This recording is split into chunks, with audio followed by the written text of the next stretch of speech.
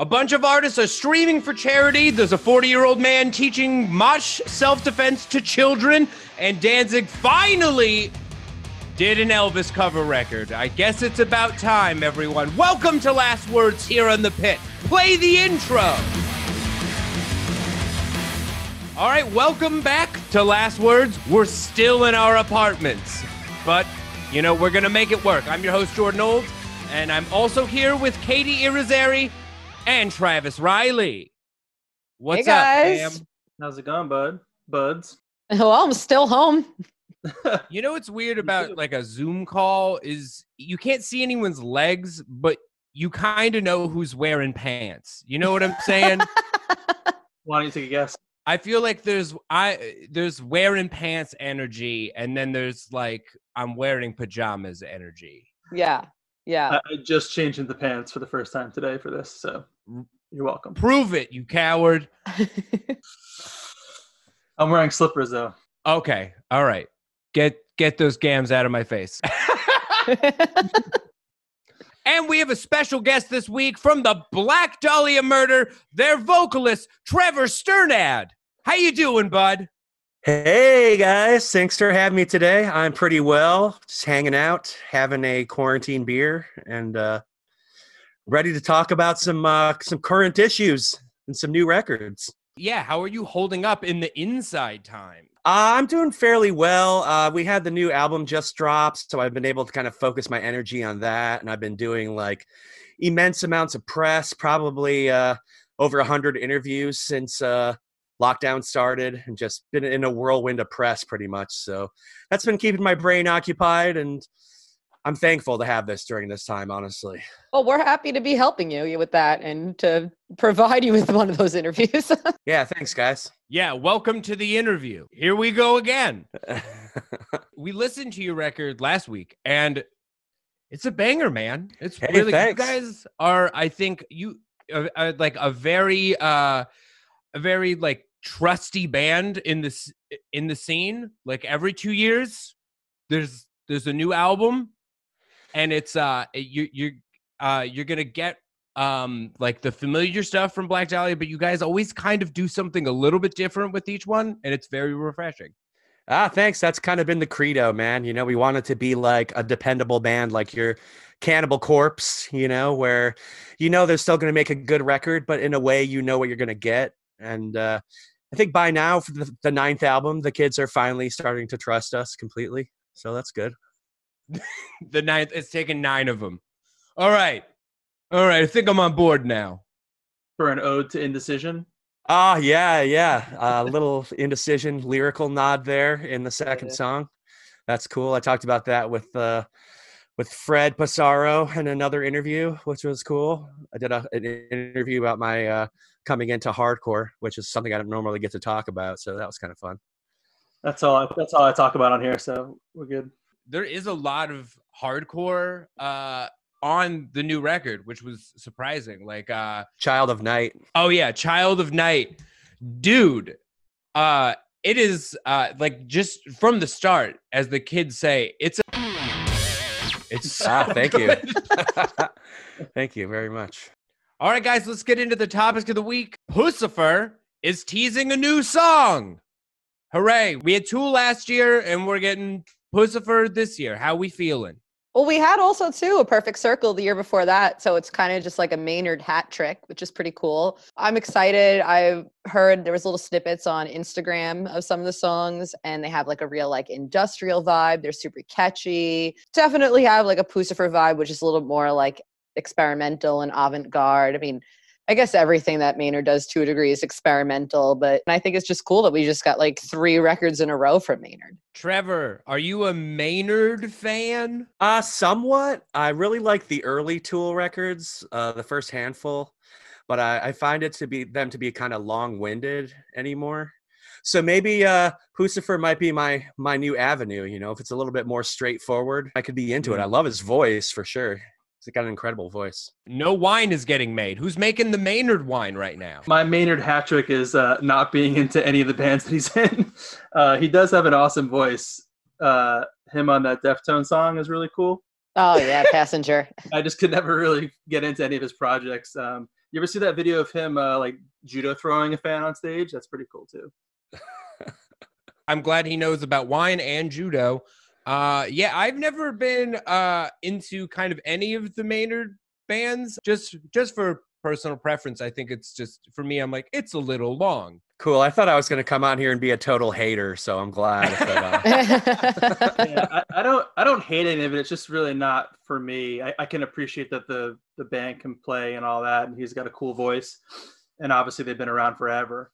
But yeah, it's just not my bag. Like, it's got a proggy vibe, but it's kind of not the prog that I enjoy for the most part. I like prog that's just like going off and singing about dragons, and then there's all of a sudden a guy playing a glockenspiel and the guitar at the same time. Take me on the journey. See, now that's the kind of prog I don't enjoy, so I guess that's why it's reversed and why I love Tool. Trevor, where did they lose you? They had you and they lost you. It was after Undertow. Like, I thought up to that point they were awesome. I worshipped them. And I went to Blockbuster Music. Do you guys remember that at all? I went to Blockbuster Music and listened to the CD. You could like put any record you want in the store on this like Discman. Wait a minute. Wait, Blockbuster Video had a music section? You had a Blockbuster with music? Yeah, what? It was its own store, Blockbuster Music, but it was the Blockbuster that you know. They sold CDs, but you could walk in and open any CD in the place, and they would play it for you on a Discman that was like mounted to this big desk. Yeah, it was fun. I checked out all kinds of stuff back there and just hanging out there with my bowl cut, you know? Jordan's face is so surprised. You're like, I was too. We're like, Blockbuster Music? What? I like rented a Nintendo 64 game, but otherwise it was all just VHS at Blockbuster, baby. I had no idea. Yeah, it was like its own separate entity. Like there was only music for sale in the store, pretty much. Was this in Michigan? Are you from Michigan? Yeah, I was in Waterford, Michigan, kind of near Flint and Pontiac. Interesting. You learn something new every day on the old show. Yeah, you learn something new on the Idiot Box every. All right, guys, moving on. Surge from System of a Down released a solo song featuring the Armenian Prime Minister and also his lyrics. He released a song on the anniversary of the Armenian genocide that he and his band have been trying to raise awareness for their entire career. This is a huge deal. How we feeling? I appreciate a band that has a massive platform that gives a shit about stuff. It's very refreshing. I really appreciate what Surge is doing. It's definitely for a greater good. That band has always been really like ahead of their times, and yeah, it's just really cool. And honestly, I listened to that song and I just love hearing Surge's voice. Like, I just know it's Surge and there's just something so nostalgic about it. So I would say it was a good song just based on that alone. He's definitely got pipes. And yeah, I thought it was cool that he had the Prime Minister write the lyrics. You know, I thought that was interesting. I'd like to have a gander at the lyrics, just out of curiosity, you know? Yeah, that'd be cool. Yeah, I feel like, but whatever lyrics we're going to get is going through Google Translate, and then it's something totally different. We'll have no idea.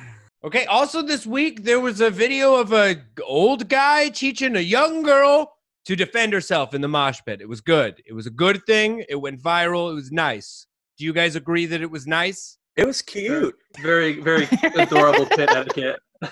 I got a little teary-eyed watching that, honestly. I thought it was really wholesome and really pure, you know? It's stuff like that, you know, reminds you that the pit is like a welcoming place. Like, much like this website, welcoming place. Hence why it's called the pit. Did you have a first experience you want to share? Travis, our hardcore mayor. I remember like the first time I was like an active participant at a show. It was like 96 or 97. I went to see Silent Majority, Glassjaw, and Stillsuit play a show. And I was like stage diving and stuff. And that was like the first time I'd ever been like actively involved. Between the ages of like 14 and like 17, like, you know, before you're like of age to like really get into clubs and stuff, there was an all ages venue in my hometown of Staten Island called Dock Street. And I feel like that's where I would go into the pit. And I can't necessarily say I had anyone that was like teaching me, but there was always people who were like, I thought it was so cool. There's like, 14-year-old girl in the pit or whatever. So they definitely went easy on me though. And I definitely never was ballsy enough to ever do that at like a real show outside of like the local confines. Trevor, talk mosh to me. First time I moshed was it had to be a pop punk show. So yeah, the pit was a little different than being at a hardcore show, but yeah, it was just kind of like, pushing people around, kind of jovially, some hopping around, stuff like that. It was fun. It was really fun. But I do remember seeing my first hardcore show, and it was Earth Mover, who would like transform into Walls of Jericho eventually. Yeah. But sitting on the periphery of the pit and just watching people like spin kick the shit out of each other, and I remember being pretty scared at that moment, definitely going, whoa, man, this is insane. My first pit was also my first hardcore show. So it was the first time I saw it. It was like early 2000, so it's like the metalcore crossover. So I first saw like a bunch of hardcore dancing, and I was like, it's like everyone's taking turns to do a weird version of karate, and then a drunk guy with his shirt off ran in and just barreled everybody over, and I was like, I like that much better. That's it seems that everybody has their own rules for like mosh pit etiquette or whatever. Do you guys have like one rule that you're like, absolutely, this must be followed at every show? Can't stage dive feet first. Just mean-spirited. Yeah. Yeah, I saw a kid at one of our shows that caught some boots in the face, and his teeth just like fell back into his mouth, and it was really sad. It sucked. Don't jump feet first. I mean, it's kind of a bit of a blanket statement, but just don't be a. I feel like it's a pretty easy scenario where you can see what's cool and what's not cool. Somebody falls, pick them up. Damn, I was going to say if someone falls, pick them up, because I feel like that could just be applied to everything, like even like metaphorically in real life. Mm-hmm. But also too, I feel I have a personal rule where if I'm on a date with you, you need to do the manly thing and stand in front of me and like put your arm. Yeah, you got to do the this. You got to do that. If I'm on a date and a guy does that, I'm like, all right. And don't do it if like you're a random dude. Just if I'm on a date with you, I want to know that you would take a punch for me. I like when the dude's at the very front of the stage and his girl's in front of him and he's got his arm over her and he's kind of just like. Yeah. I think my rule is you get one move to get the pit started. If it doesn't on that move, you pick the wrong time and you need to just go away. Trevor, do you have like a favorite or like funniest mosh story? Definitely. I've been waiting to get called on for this. A few years back when Carcass first like got back together and we're doing reunion shows, me and my friends drove from Detroit to Toronto because there was no Detroit date. It was like 4-hour drive. And we were really excited. We were pre-gaming at the hotel, which was not a good choice for me. But once I start drinking, man, I just cannot stop. It's just like, I just pile it on and I get so excited, So we showed up 3/4 cocked for the show, definitely. I went in, I had more cocktails, and this lineup was insane. It was like 1349, Boarded, Suffocation.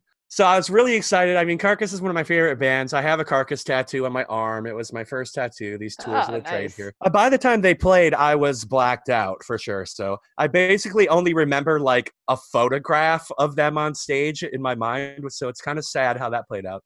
But I was moshing. I came out of mosh retirement, which is something I should not do. I'm not good at it. I've never been good at it. I never have claimed to be good at it. But right. I was so possessed by Suffocation in particular that I was moshing so ignorantly that a kid, he must have been about 18 years old, finally got the courage to sock me in the face. And he hit me right here in the corner of my mouth, and my face exploded. Like I was gushing blood, I was pretty drunk, so my blood was pretty thin, I imagine. And I was just like pumping it out. And I tried to go back to the bar and get another drink, and they're like, "Are you kidding me?" Like, and so yeah, basically, I come to like a few hours later after the show, back in the hotel room with everybody, and they're just like, "Wow, Trev, Real cool, man. Great job. And like, yeah, I was really sad about having blown my opportunity to see Carcass. I was there, but that's pretty much the long and short of it. And I have this weird scar, and now like a couple mustache hairs grow out of like the pink lip skin in the I'll never forget that. And I'm kind of like admire that kid. He was like a hero to everyone around him, I'm sure, at that time. And I wish I could find him, and I'd take him out to lunch and be like, I'm sorry, man. That guy Pantera covered that other guy. He really did. Yeah, like I remember like kind of going back and then standing back up, and they said I was just smiling really huge, like, like stood back up and just was spraying blood, like arterial spray. I also have like a mosh wound. Like I got a ring on my eyebrow and my eyelid fell down. Oh. I was in high school and I was going with like my like older punk friends to see Alkaline Trio. And my like friend heard like clavicle play, and he was like, "Oh my God, let's go into the pit." And he immediately tripped, fell in the pit. I flew over his body, and then I landed on like a rockabilly guy's like ring, and my eyelid fell down. I also like went to the bar, and they were like, no. Wait, your eyelid fell down like Rocky, like when they cut his eyelid? Yeah, it was nuts. I called like my girlfriend, and I was like, so I got like hit in the face. My eyelid fell down. She was like, oh my God, do we need to go to the hospital? What do you need? I was like, just bring a camera. This is going to look awesome. All right. So I don't know how to transition from rockabilly mosh pit wound to Post Malone playing a Nirvana cover set to raise money for the WHO and COVID-19 relief. But that's what we're going to do. Post Malone did a Nirvana cover set to raise money. What did you guys think? I loved it. I thought it was great. I did not catch it when it actually it was an actual live stream, and It was coming live from everyone's apartment. And Travis Barker from Blink-182 was on drums. Post Malone was wearing like his grandma's nightie. I was a little concerned, and like the music sounds great. He sounded great, Post Malone vocally. And I mean, he's got a rock side to him. He just did that song with Ozzy. I really dug it. And after a while, I accepted the grandma frock because I'm like, that's actually kind of punk rock now that I think about it. So I think the dresses were on point. I feel like I'd seen Nirvana do that back in the day. And I thought the track selection was really cool.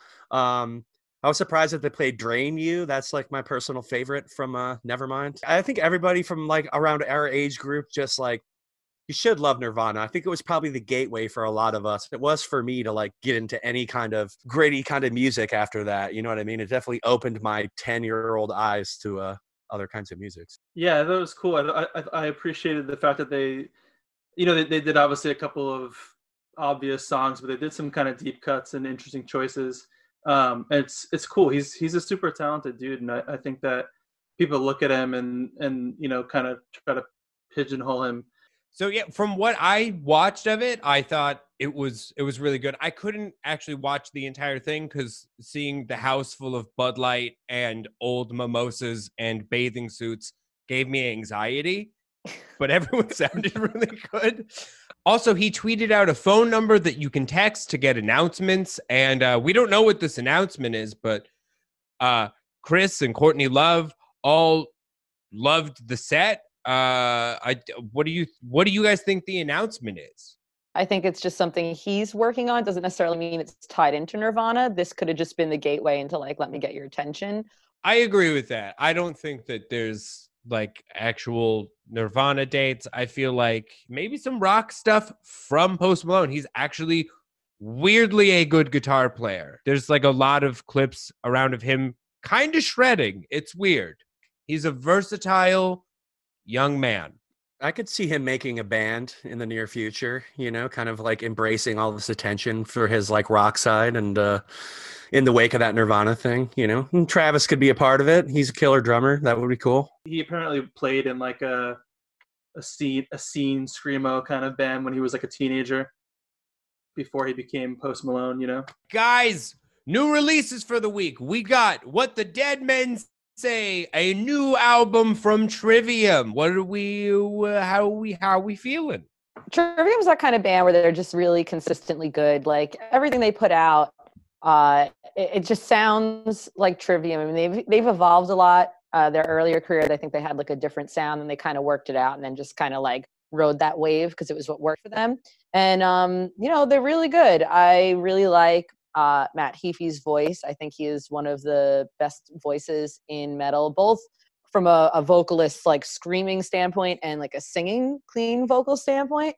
So yeah, definitely it's solid. If you're a Trivium fan, I definitely recommend it. That's cool. I think it's going to be a big record for the band. The reviews that I've been seeing and the fans' feedback has been awesome. And yeah, it's cool. Like you were saying about his vocals, I kind of he's almost got a little bit like a Rise Against his kind of like vocals going on when he's doing the clean vocals, which is cool. That dude's got a great voice. But yeah, I think it's going to be good for them. And the title track has a super heavy mosh part that we can get heard to. The arrangements of their songs are bananas. They're very good at composing a song that musically keeps getting interesting and fun.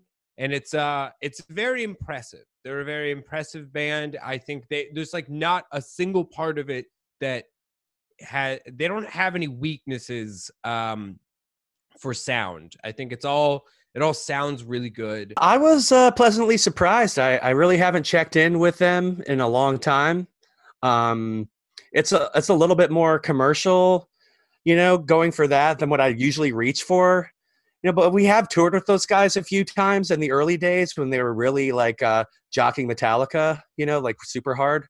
And now, like, I was really impressed with what I heard. I thought it was, really, like you said, really cool arrangements. There was a little bit of a progressive edge to some of the riffs, and there were like some cool harmonic rakes in the first song, that like something from Gojira, And the drummer, man, Alex Bent is wow. I thought he stole the show, man. The kit sounds so good. The toms are just like popping out, and he's just a madman with those fills, man.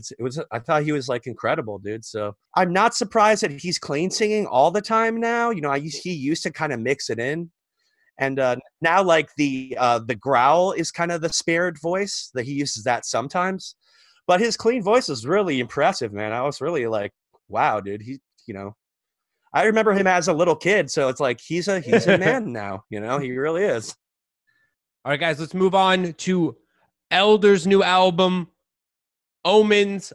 This is my favorite of the week. This is an unbelievable album. It's a laser show at a planetarium, but it's about something important. It's great. I loved it. I really, really enjoyed this album too. It's super psychedelic, super synthy. It's got like this like real like 70s feel. It's also just like, it feels good. It just hits you, like it vibes.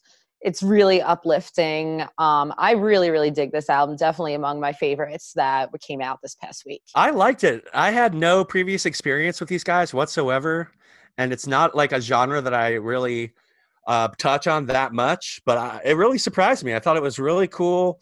The way they move through different textures throughout the song is just like really gripping.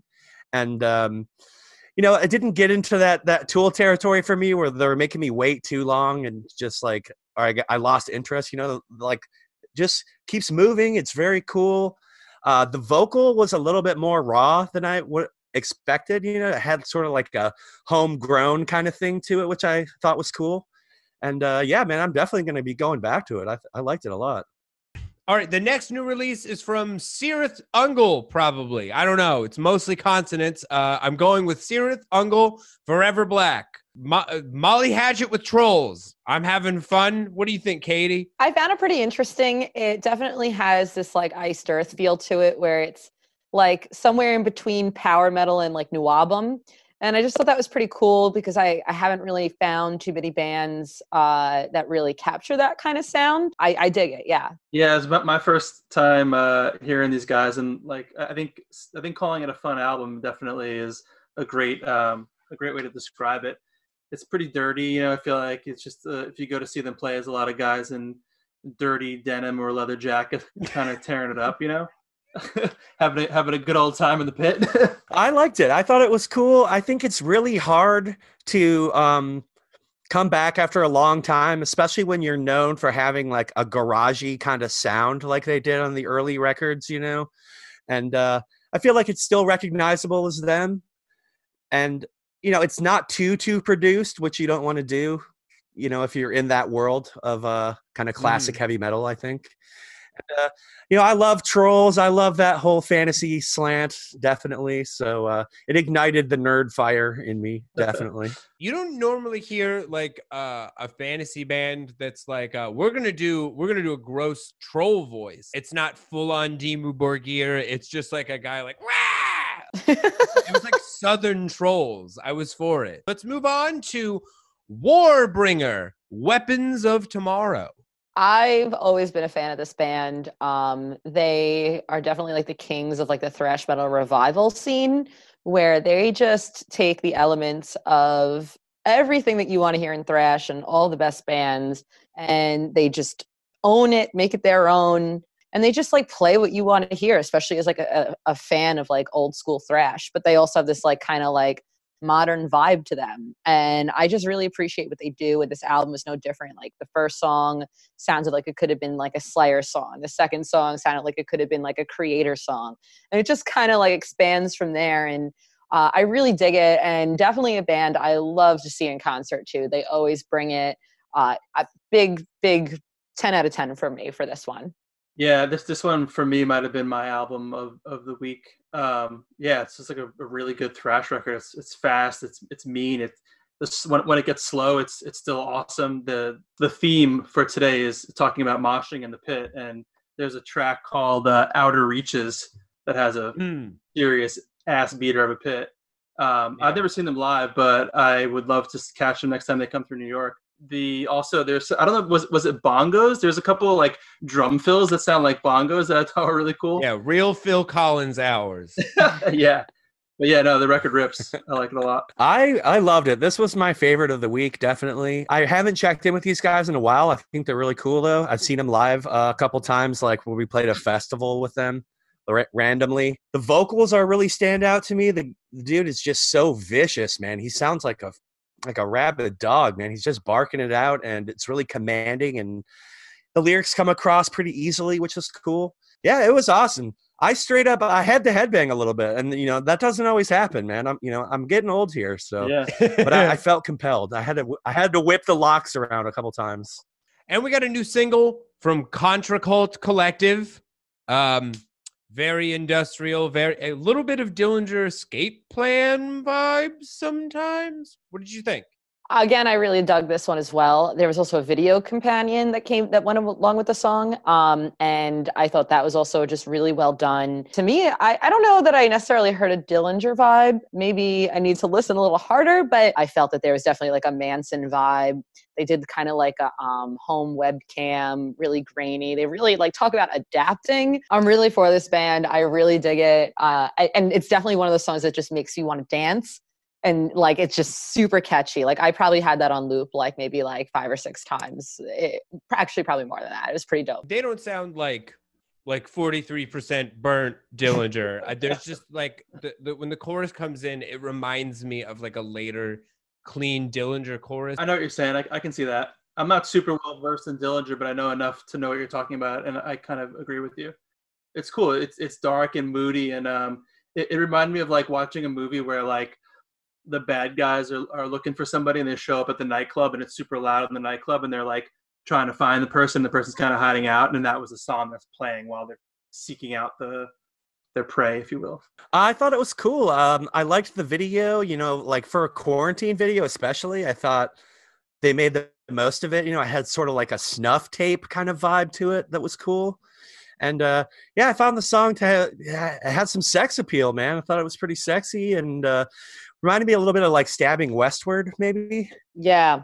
You know, I could see it going places for sure, man. I think it's going to catch on, definitely.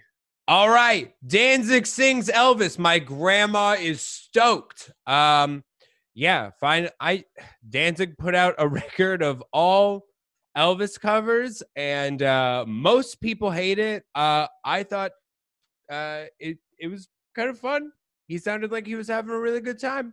I love this. I feel like this is the album that we all wanted, but didn't realize that we needed it and that we wanted it. This is just so perfect for him. He really needed an upswing because his last album that he put out on his own really, I'm sorry to say, wasn't very good. On top of that, even though he had the Misfits reunion, some of those shows, he wasn't great, at least the first leg of that. Then he just put out this movie that was just Veronica, that was just ripped apart by critics. So I'm like stoked for this because to me, I'm like, great. Like he's like moving back up. He just put something out that's now like new and memorable. And I love it. He nails it, man. He nails it. And I respect that. This hasn't been kindly reviewed by most people, but I think Danzig is my favorite musician. I love him for so many reasons. People are like he doesn't have his voice anymore. I'm like, he's 62 years old. What? He's gonna have an old voice now. That's like the lamest complaint. He gets criticized for his voice, I think more than anybody, and I think it's kind of not fair. Like there are a million other musicians out there that are old and sound old. Like I just watched like the John Mulaney special that has David Byrne in it, and David Byrne sounds like a bunch of cigarettes in a lawnmower, but no one yelled at no one's making a fuss about that. Trevor, have you ever done the thing where you let one of your bandmates sing your set at practice because they think that like singing is not hard to do, and then they get through like 30 seconds of a song and they're just like, oh man, I didn't realize this is hard. No, but I'm totally gonna do that. That sounds awesome. I'm ready for. It's like in the props. Metallica documentary where he's like he wants him to play the song with vocals, and he's like, go sing it yourself. You know, it's just like it's not an instrument, man. It's your body. You know. I know I'm not really talking about the actual album because I don't really care about it, but I'll defend the fact that he's 60 something years old and his voice has been through it, man. So lay off. You know, if you really want Danzig sings Elvis, like if that's what you really want, there are three options of prime Danzig singing Elvis. You have him covering Elvis on the live Snakes of Christ EP that came out right after How the Gods Kill. You have Blood and Tears on Danzig 2, amazing doo-wop song.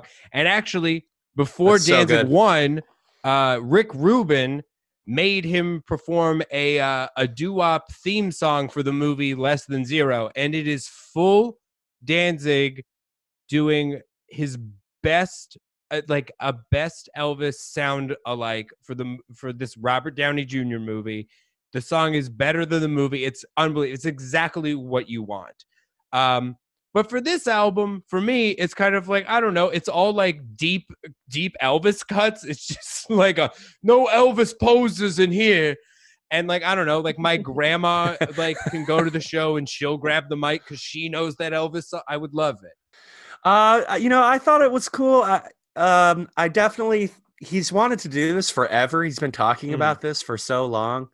And, you know, it probably would have been better when he was a little bit younger, maybe, you know, like he's, like you said, you got to kind of give him some credit for staying around. And, you know, like when you record stuff that's that intricate when you're young and you're planning on sticking around, man, it's going to come bite you in the ass, man. It's just kind of like what happens, you know, like look at David Lee Roth now, you know, it's like, can't do it like that anymore, you know? So I'm just glad he's still out trucking and, you know, he definitely had his moment in the sun, like at Madison Square Garden with the Misfits. I was there for that. Amazing. I thought that was amazing. Yeah. And he seemed really happy. You know, he's notoriously angry, but he seemed genuinely happy that night, you know?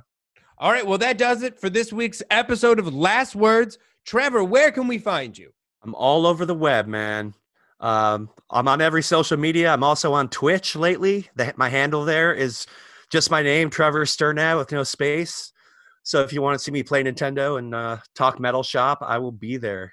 Awesome. Sounds great. Gonna add you on LinkedIn. Travis. You can find me on the old Twitter and Instagram. Just my name, Travis Reilly. You love to see it. Katy. On Twitter and Instagram, you can find me at Merciful Kate.